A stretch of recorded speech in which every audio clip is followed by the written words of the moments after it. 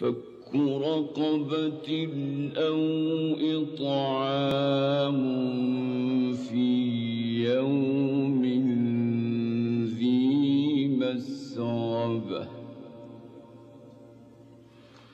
يتيما ذا مقربة أو مسكينا ذا متربة.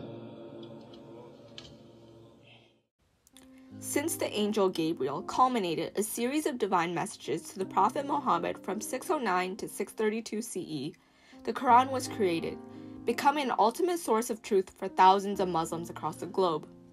From then on, Muslims believed that the Quran was orally revealed and created by God to Muhammad, and that God sent him as a final prophet to bring people back to the one true religion, which involves the worship of and submission to a single and all-powerful God.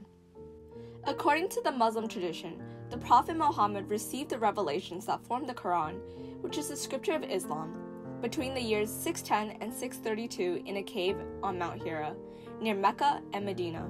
The Quran was traditionally written in the Eastern Arabian dialect of Classical Arabic. Ironically, Muhammad would have spoken the Western dialect of Classical Arabic originating from Mecca. So, there is already an element of translation inherent in the Quran. The source of truth is much less narrative, because it is the written record of the revelations Muhammad received, meaning it is not written from the point of view of people, but instead is seen as the actual word from God. The Quran is the central religious text used by Muslims to guide their prayer rituals, worship services, and family. The book is also used during religious ceremonies and rites of passage. For example, a couple may choose to have their reading from the Quran at their wedding. The Quran is a very broad-ranging text, but constantly returns to the same recurring themes. One is strict monotheism, and the other one is the importance of taking care of those less fortunate than you. The Quran says of the good person, spends his substances, however much he himself may cherish it, upon his near kin, and the orphans, and the needy, and the wayfarer, and the beggars, and for the freeing of human beings from bondage. The 5 pillars of Islam are the basic acts considered, at least by Sunni Muslims. First is the Shahada, otherwise known as the profession of the faith. There is no God but God, and Muhammad is God's prophet, which is sometimes translated as, there is no God but Allah, and Muhammad is Allah's prophet, which tries to make Muslims sound other and ignores the fact that the Arabic word for God, whether you're Christian, Jewish, or Muslim, is Allah.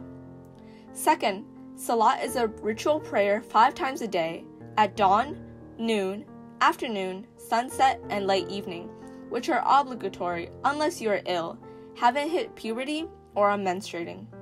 Prayer includes a recitation of the opening chapter of the Quran and is sometimes performed on a small rug or mat used expressly for this purpose. Third, Psalm, a long month fast during the month of Ramadan, in which Muslims do not eat, drink, or smoke cigarettes during daylight hours. Through this temporary deprivation, they renew their awareness of and gratitude for everything God has provided in their lives, including the Quran, which was first revealed during this month. During Ramadan, they share the hunger and thirst of the needy as a reminder of the religious duty to help those less fortunate. Fourth is Zakah, where non-poor Muslims are required to give a percentage of their income to the poor. Many rulers and wealthy Muslims build mosques, drinking fountains, hospitals, schools, and other institutions both as a religious duty and to secure the blessings associated with charity. And lastly, Hajj is the pilgrimage to Mecca that Muslims try to fulfill at least once in their lives, provided they are healthy and have enough money. Overall, we find that the Quran text is not a source of truth for us.